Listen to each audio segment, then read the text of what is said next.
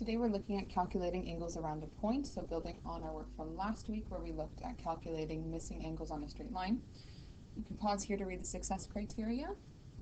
Essentially what it boils down to is using your knowledge of right angles and straight lines to help you to understand how to calculate angles around a point equaling 360 degrees. So if you have a look here, you've got a 90-degree angle on the top left.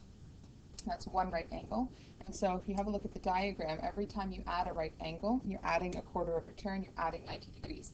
So if you want to pause here and try to fill in the blanks, you can.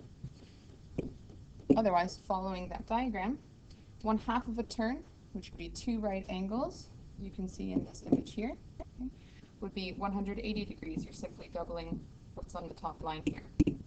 Okay. And then continuing on, we now have, if each right angle is 1/4 of a turn, we have 1, 2, 3/4 of a turn in this third diagram here, or image here rather, which is 3 right angles, which is of course 270 degrees. If you have a look, it's your 9 times table, 9, 18, 27, so 90, 180, 270. And then a full turn, which would be 4/4, would be 4 right angles, as shown in the last image here, which gives us 360 degrees. So having a look here, if you know that a half turn is 180 degrees and a full turn is 360 degrees, how can this help you calculate a missing angle? So again, it's not about being able to measure the angles with a protractor, it's using what you already know to try to help you to calculate. So if we know that a full turn, this full circle, has 4 right angles, that helps us to understand that it's 360 degrees in total. Therefore, if I want to figure out that missing bit, all I need to do is take the angle that I know and subtract it from 360. So A is a 110-degree angle. Here we have 2 angles around a point, and we have A, the missing one, the third angle.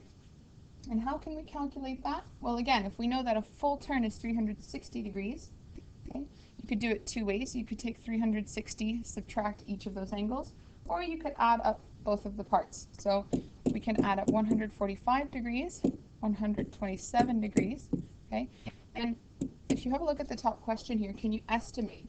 Well, we can't measure the angle directly. It might look like a right angle to some people, but if you have a look at the angles that you do know, their total is going to be over 270 degrees, okay? Therefore, it is a good chance that this angle, the missing angle A, will be an acute angle. So let's work it out, okay?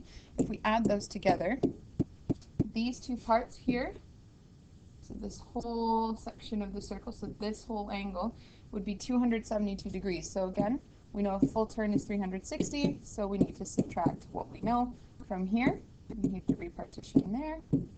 We need to repartition this one as well. And so angle A is an 88-degree angle.